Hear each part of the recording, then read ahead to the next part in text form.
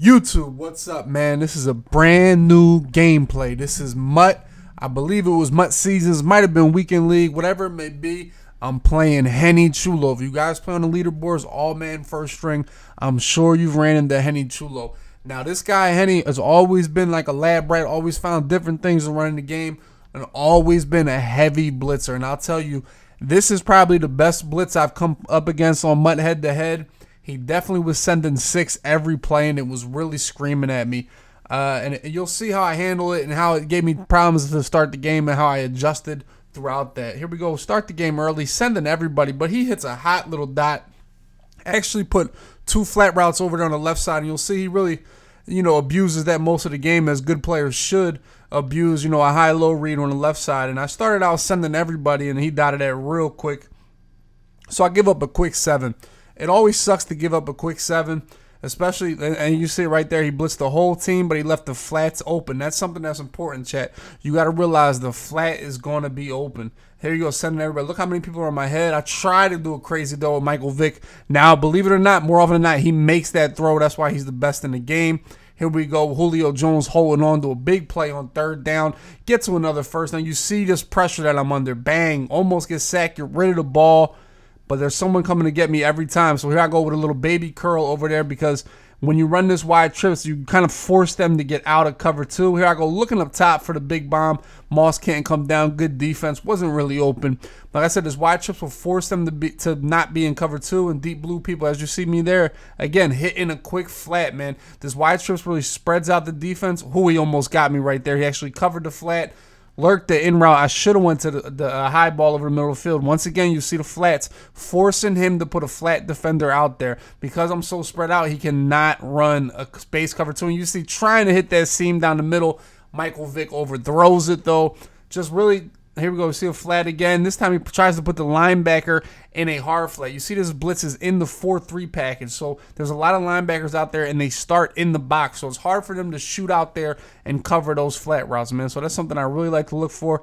Try to throw it in the back of the end zone. I actually subbed in Tyreek Hill. Forgot to take him out, thinking that was Julio Jones or Calvin Johnson trying to get a high ball. And of course, it doesn't. He doesn't go out of bounds. It just hits his feet, and he picks it off easily. So I turned the ball over on my first drive, man, but I know I'm going to be in for a handful because I have to deal with this blitz. Speaking of blitz, we're sending the dogs at him again for the second drive. Jalen Ramsey making a big play there, so I'm still sticking to my idea of blitzing everybody. Good punt return, man. Just a terrible punt by him.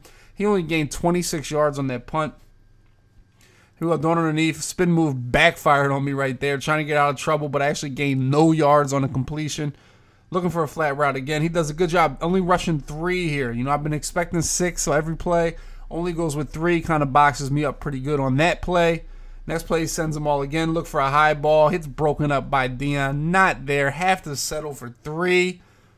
He had that first 7, man, but always take your points early in the game, knowing you're going to get 3 or 4 more possessions throughout the game to build on that. I feel like I want to get some stops. I enjoy playing against tight formations, not base aligning my people and being able to go ahead and really send some heat after him.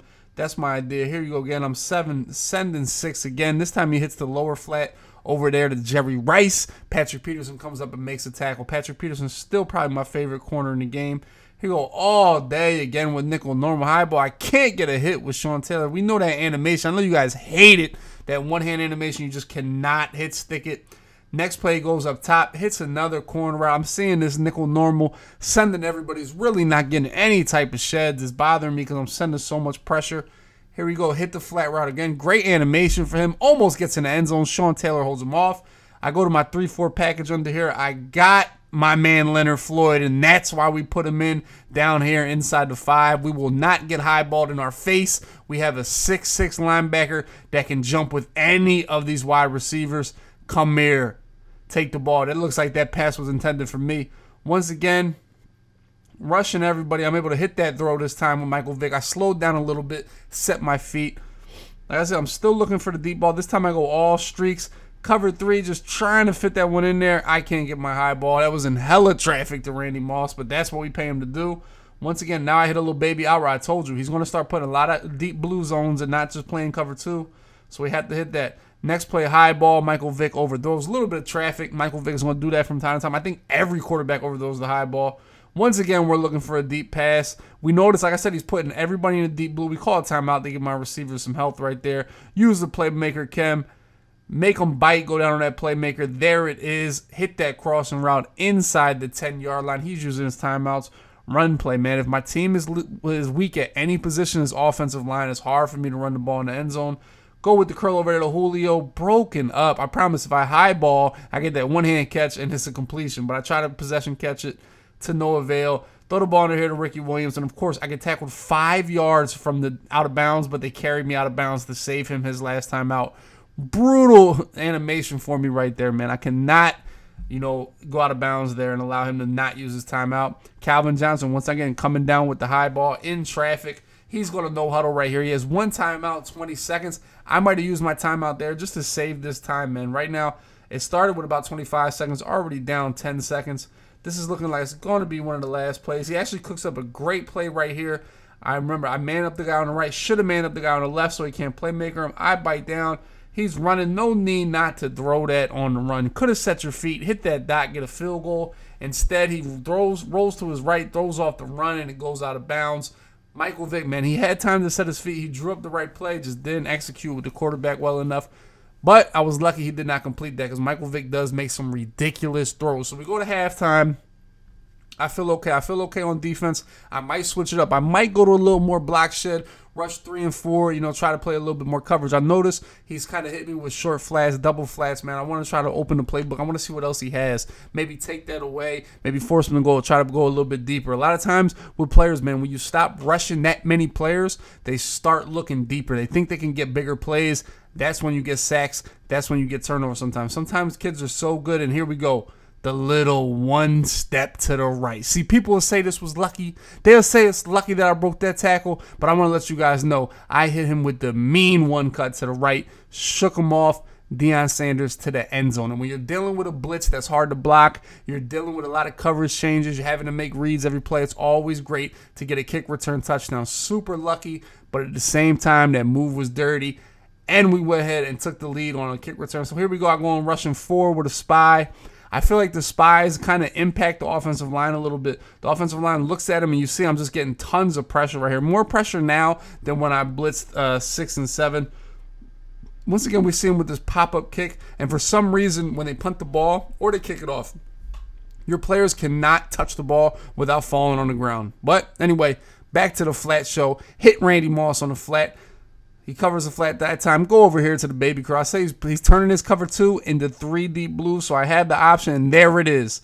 Flat, flat, flat, flat, flat, flat, flat. And we get him to go with the cover 2, hard flat, hit him with the outside high ball. The same type of route concept that won me so much money against Problem in the Madden Bowl. Hit that high ball, that seam or that fade to the outside in between the corner and the safety. That's when it pays off to continuously take your flats. And you just see this guy is not looking for his flats. Once I started rushing 3 and 4, he's going with all these crazy route chems. Every single receiver is past 10 yards. So that gives my defensive line so much time to get there. As you see, Pat Pete, we got to take that one. Patrick. So there we see. Get him to a 4th and 21, and Jadeveon Clowney just is not going to have that. That's the sack I needed.